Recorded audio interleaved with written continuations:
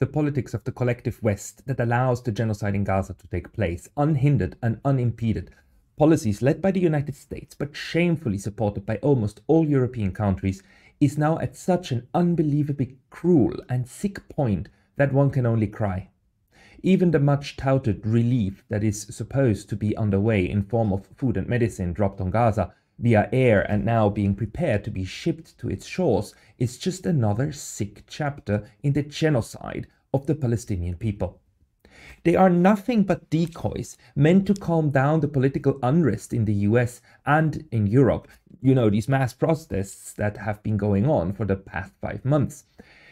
These efforts are supposed to showcase that something is being done, while in reality, the Biden administration is providing all the weapons, all the bombs, and all the political backing needed for the IDF to systematically and intentionally kill as many Palestinians as it can before ethnically cleansing the Gaza Strip of the survivors.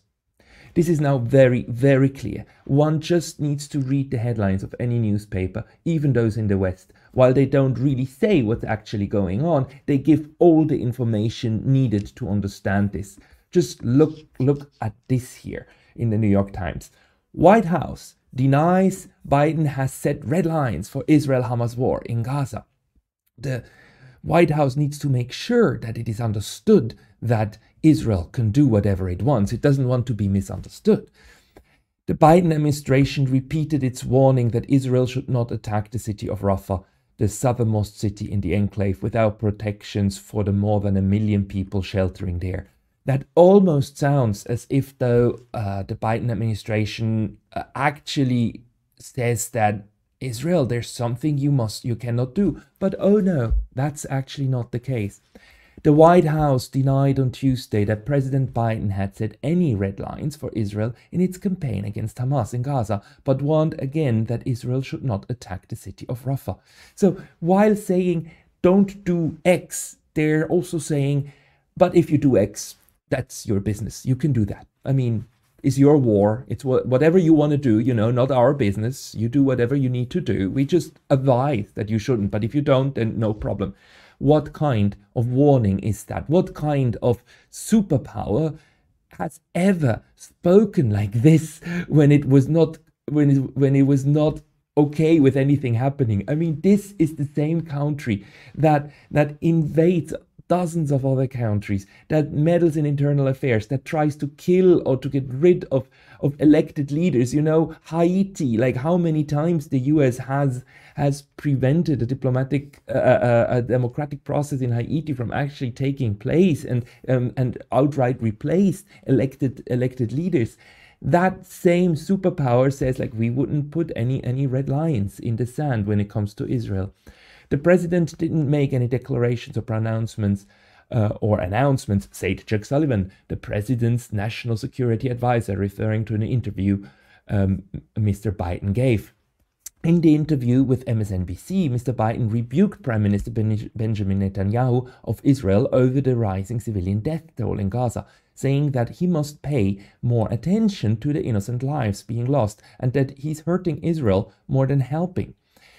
The American Israeli Public Affairs Committee spokesperson replied to this that Israel's allies cannot say you support Israel's goal of destroying Hamas and then oppose Israel when it takes the actions necessary to achieve that goal.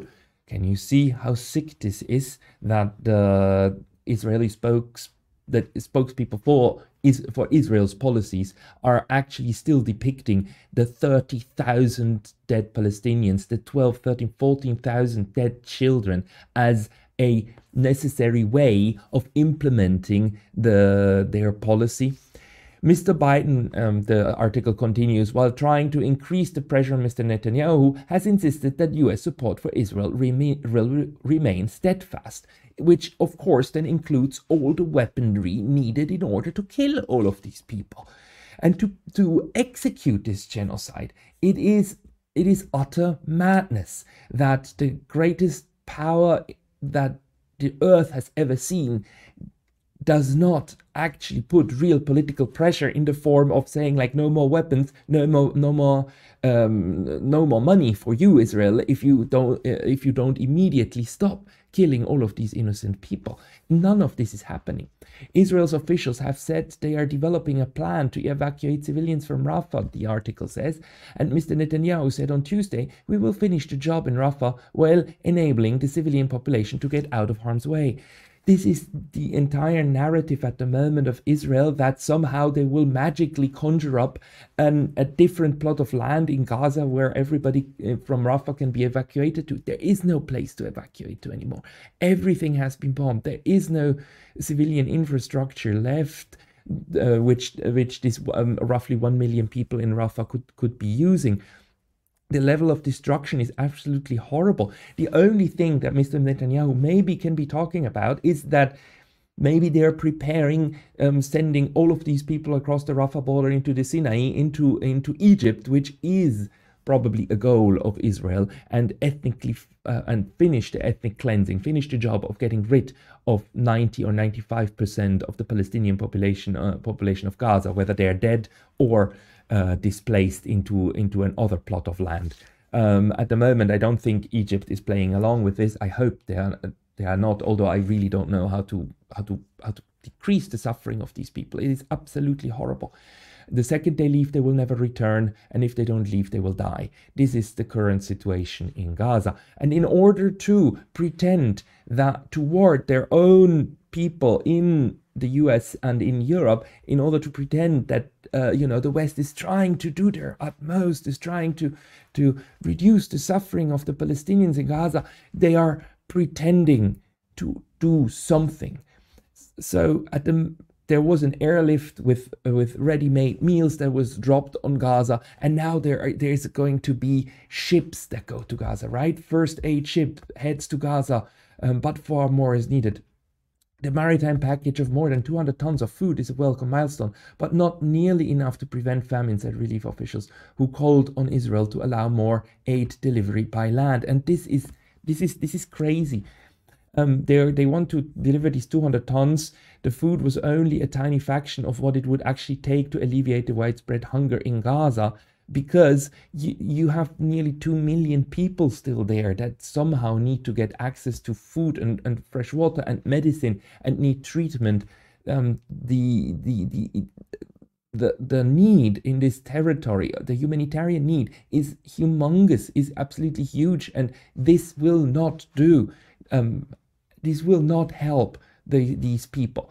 It doesn't help to be fed before being shot. You will still end up dead. This is at best a last meal for the population of Gaza, at best. Just look at this. I mean, Hamas has said that it will agree. Sorry, there's another one that I wanted to read to you here. Gazan officials have said that sea shipments and airdrops are both cumbersome and cannot come close to supplying as much as trucks. Each truck carrying food into Gaza has been loaded with roughly 16 to 33 tons, according to the United Nations and other agencies, meaning that the amount coming by sea is by far less than what enters Gaza by land on a single day. You need about 200 such trucks a day in order to come close to deliver enough material for what the population of Gaza actually needs. 200 tons. That's maybe 5 trucks at best. And now you will say, oh, but the United States is delivering this by sea. You do whatever you can. This is madness. It is madness. All of this territory is controlled by Israel, 100% controlled by Israel. This is Gaza. The land border is controlled by the IDF, and they don't let anything through. And when they decide to let something through, then Israeli extremists come and impede humanitarian aid from reaching people in Gaza. The Rafah border and so on is also occupied and controlled by Israel, and Israel also controls the sea. It controls the sea. Israel has also put up a no-go zone around the coast. This is why for 2 years,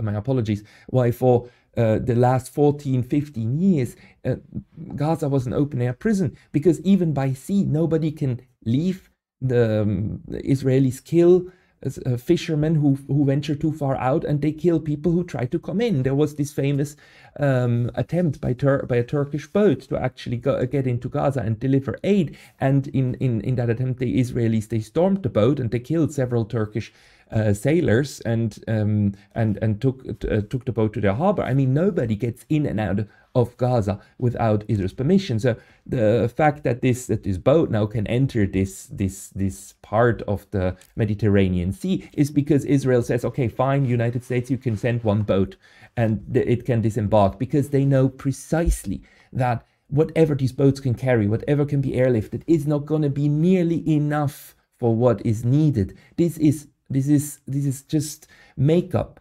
on trying to make the West and especially the United States look okay toward their own people. This is nothing at all. If the United States was actually serious of helping, and if the Europeans were actually serious about helping, they would put enough pressure on Israel to open the goddamn land border and let these trucks go through.